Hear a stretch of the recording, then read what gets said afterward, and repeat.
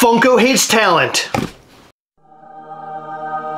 Today there was another layoff over at Funko. As of right now, we know that a lot of people internally have been laid off. I don't really know the specifics at the moment. I'm thinking within the next few days, we will learn a little bit more as to what went on today. Things are looking really rough for Funko. I mean, they're trying to cut costs, but they're laying their talent off. They've done mass layoffs multiple times recently. Things are not being managed properly. They're cutting corners at every turn, and it is absolute bullshit.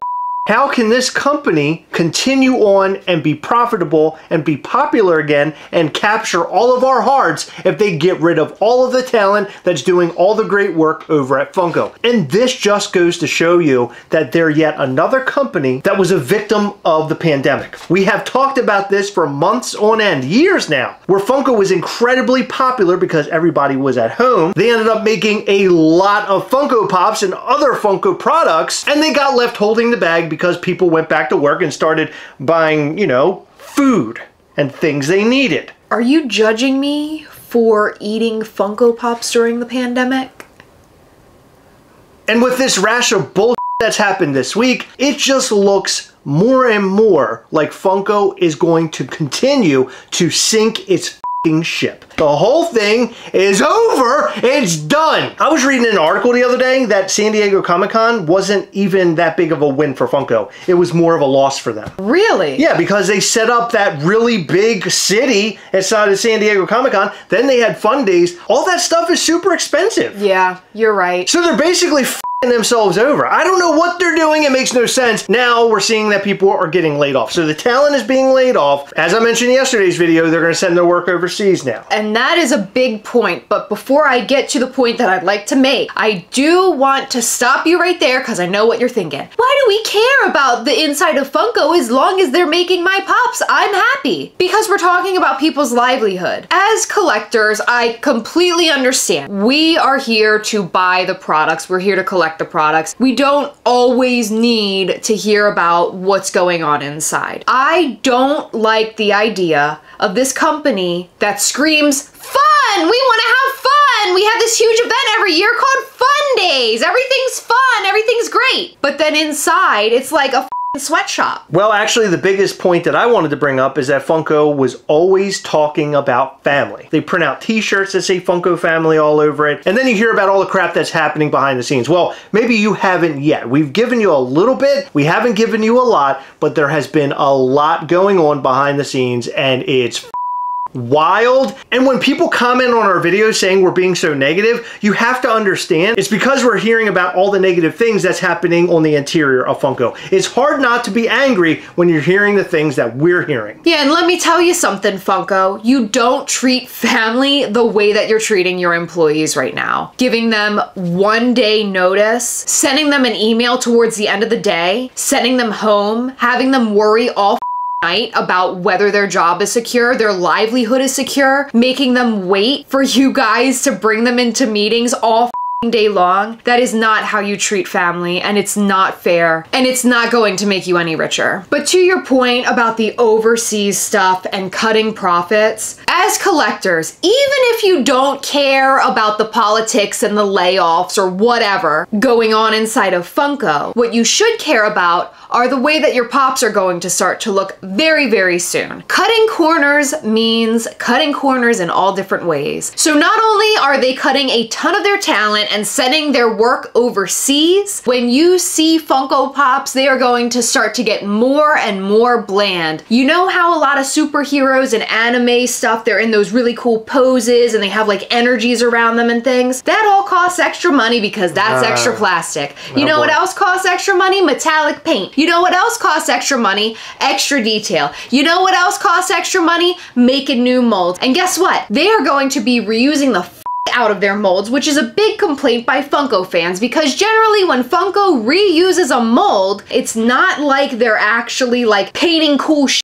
on these pops. They're literally just changing colors up or making like a sword glow. Well, I want to talk about NFT Funko Pops very soon in an upcoming video, because previews at Fun Days showed some House of the Dragon Funko Pops, and those common Funko Pops versus the NFT Funko Pops is absolute trash. You all have been asking for that. Unfortunately, all this crazy has come out recently, so we haven't been able to cover it, but I promise you we will be talking about that in an upcoming video. But we do want to just extend our condolences to everybody who was laid off at Funko today, who may possibly be laid off at some point in the future. We are so sorry, and we hope that you find something awesome because you are super duper talented. And if there's something that we can do as a channel, please reach out and let us know. We will do everything that we can. We will promote you right here on the channel. We do not have to give your name. We can at least talk about your skills and mention that you were previously at Funko, and I'm sure there's a company out there that would absolutely love to have your talent. So reach out at gastlecast@gmail.com. Should we change it to gastlecast@indeed.com? Okay, so this video got very depressing, but let's brighten things up. Let's have some fun. It isn't going to be an entire video of gloom and doom.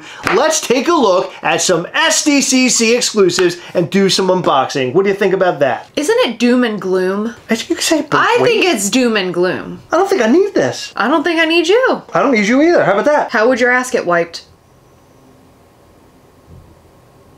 It's true. So this package was sent by our friend Lindsay all the way from San Diego Comic-Con. I finally have my 2-pack Rodimus and Galvatron. Look at that! How awesome is this, Heather? They look so cool. Oh my god, they do, and I got the limited San Diego Comic-Con sticker. Cause I'm a sticker home, mother.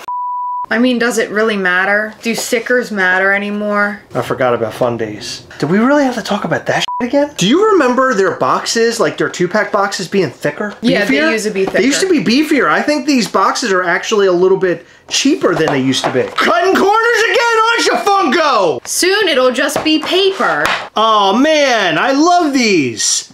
Okay, by the way, this Rodimus is not the same as Hot Rod, which was an NFT Funko Pop, although he does look like the same character because it is the same character. See his cannon? It has like glitter in it. That's awesome. Isn't that cool? Yeah, he's got glitter inside of his cannon, it looks like. That's badass. It's just like the toy. A lot of people are complaining about this Funko Pop. Do you remember why? Was it his face? It was his head is not purple like the cartoon, but this is based on the actual toy. I'm feeling like I'm gonna TF hard! Speaking of TFing, our amazing friend Sam reached out to us and he said, I saw that you already got the Transformers 2-pack, but I got you guys another one anyway. Wow. There you go. Oh my god, look, I got another one.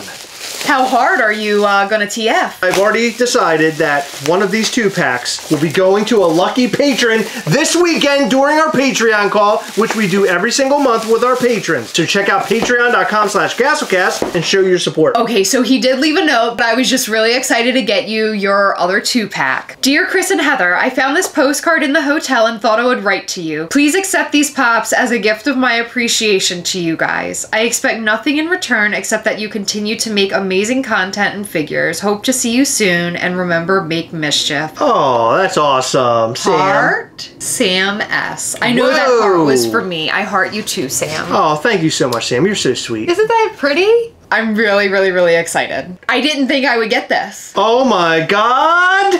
I got the Powerpuff Girls 3-pack from SDCC. Oh, they're awesome. So this is a 1,000 count. Good. Yeah, they look good. Look at those. Well, hold on really quick. Funko says they are a 1,000 piece pop. It might not be. We don't know. So speaking of these paper thin boxes, this check one's this a thick one. one. Yes, that's what I'm saying. This one's a thicker box. This is like paper thin.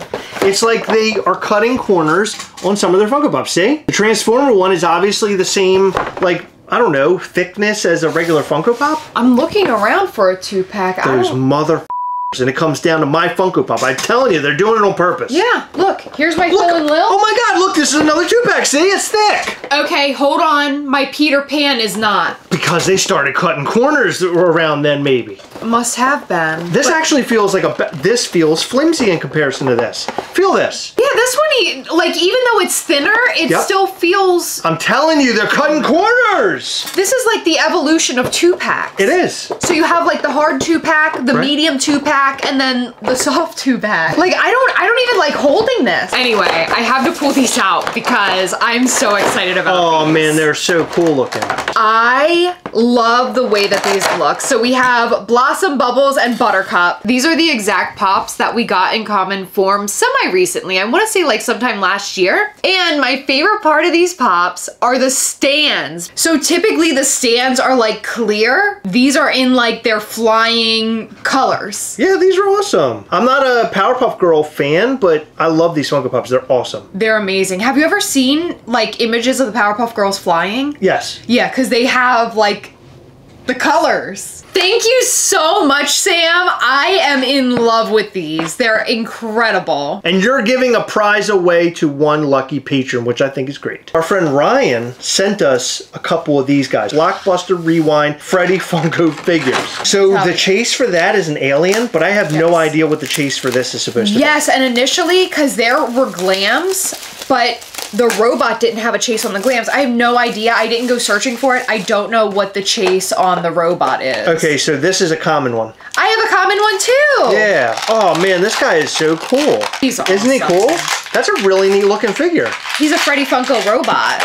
I really like this one a lot. That might be my favorite Rewind that I've seen yet. I love him so much. He's awesome. Isn't he adorable? He Yeah. has like a cute little astronaut smile. A lot of people complain about like how just... Small they are? No, not just like compact they are. Okay. Like, I love his pose. These... What are you doing? I cannot hold on to them. These are growing on me a lot. Blockbuster Rewind, Funko. I keep calling them sodas. I call them soda. In every video, I call them sodas. And I have to cut it. I always say Blockbuster Rewind soda. I know you do. So I'm just going to keep calling them that. These are awesome Blockbuster Rewind sodas. I'm telling you, Heather, I think they're onto something with these dumb things. All right, so we have another box from our friend Steven Sklansky. Oh my gosh! Game. So another friend is actually sending these to us. This is Star Wars Rivals, and they gave this away during Fun Days. But our friend Nathan Bakken sent this one as well. So the extra one will be given away during our Patreon call as well. So I want one lucky person out there to get their hands on these because these are freaking awesome. These are the figures that are inside. Tell me that Scout Trooper isn't the coolest freaking piece ever. It was so sad not to have you at SDCC. It would have been amazing to hang with you and have you at Fun Days go Wolves. But since you couldn't make it, here is your consolation prize. I know you really wanted this bad boy, and I had a lot of help making sure I got in the right line at the right time to be able to get it for you. This was my first SDCC, and it was amazing, and I hope you have your first experience in the near future. Man, what a sweet guy, seriously. Heather, I am sorry I didn't ask you if you wanted anything from SDCC, but I did include a special thing for you since you didn't have him, and he will go great with your Jessica Rabbit. Hopefully I can hang with you when I come out to DC next year. Enjoy the toys, Steven Sklansky. What a guy. Aww. Seriously, that guy's a legend. So here's what he got me, and I cannot wait to unbox this. I've been waiting for this. This is the DF209 Dumpster Fire, which looks like the Ed 209 from RoboCop, which is my favorite, one of my favorite films of all time. Here's your soda. Ooh, Roger Rabbit! And then there's another letter from another Sklansky.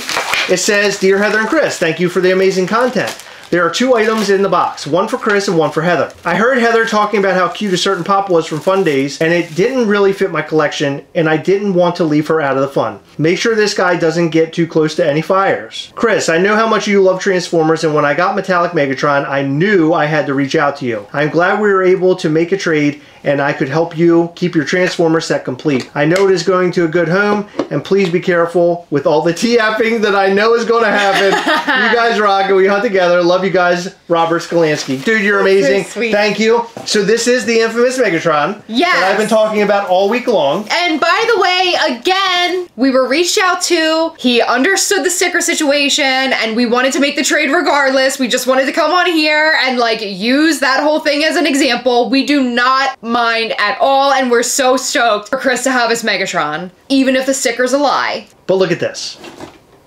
Oh my god! Yes. I knew that's what he was talking about, but I didn't want to get my hopes This up. is all she has been talking about is S'mores Boy. Look at this. It's Freddy Funko as Megatron.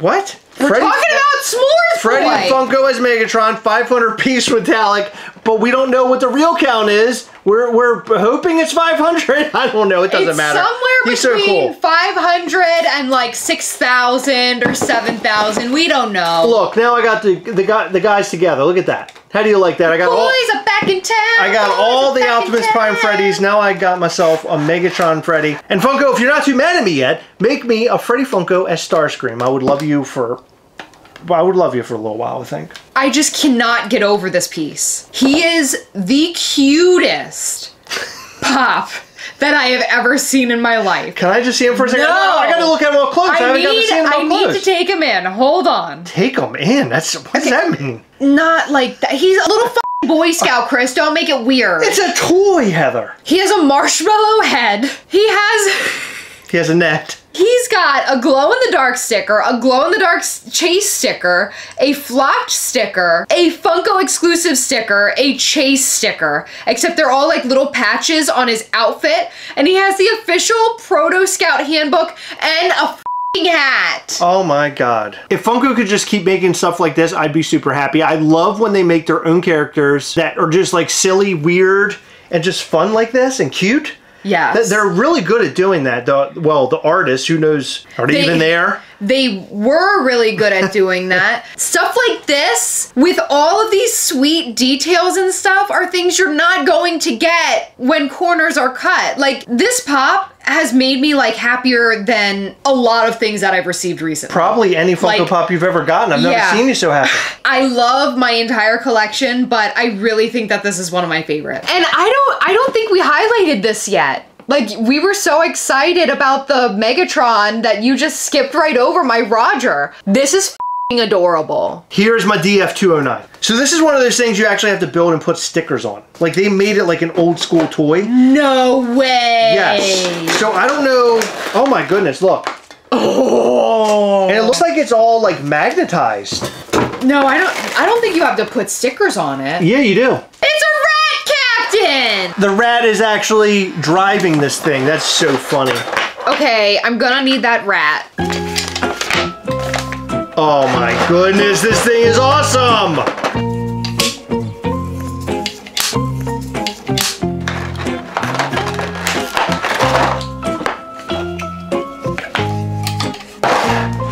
Oh, his legs came off. Can you grab those? No, I'm doing stickers.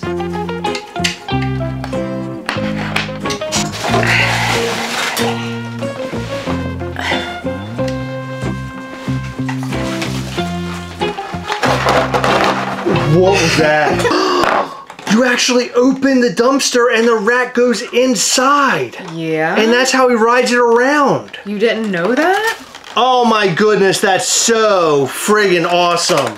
And he has like a little jetpack on the back. The legs have a hard time staying on, but that's okay because he's just gonna stand on your shelf. Look at this piece. How amazing. cool is he? Oh my God, I love this. Thank you, Steven Skolansky, for picking this up for me. There's another robot by 100 Soft that my friend Brian picked up for me, and I'll be getting that this weekend, so you'll see that in an upcoming video. This might be the coolest dumpster fire I've ever seen. I love a lot of dumpster fires. This one is the top of the line for me. Oh, you can shut the mouse in there too. Yeah, and look, this piece right here is magnetic.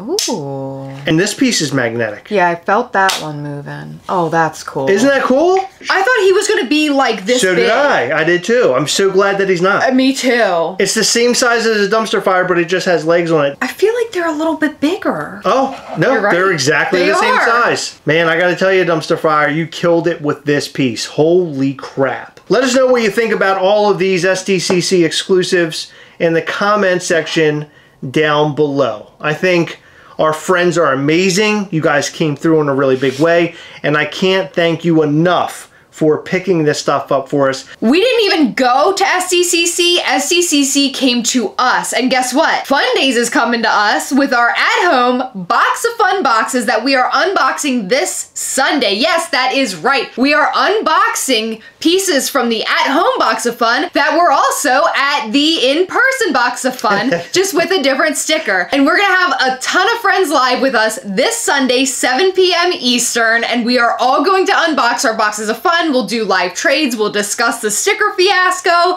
It's going to be a blast. You don't want to miss it this Sunday at 7 p.m. Eastern. Also in the comments section, please send your love to all of the employees over at Funko who have lost their job today. We feel so awful about this situation, and we really do feel like this is just such a bad decision by Funko by letting go so many people. So much talent is over there, and they're just, see you later. That's what they're doing, and it's fucked up. Just know that we appreciate you guys and all of the love that you put into all of these amazing Funko pieces. Thank you. Thank you guys for staying until the very end of the video. We'd like to shout out to some of our patrons from Patreon because you guys are amazing. Retro Game G, Nathan Bakken, Clarissa V, Adam Maitland, Carlos Campbell, PopCop765, The Disgruntled Octopus, Steven Anderson, Celeste Crawford, and Andy Veloff. Thank you guys so much for your continued support. We appreciate all of our patrons. You guys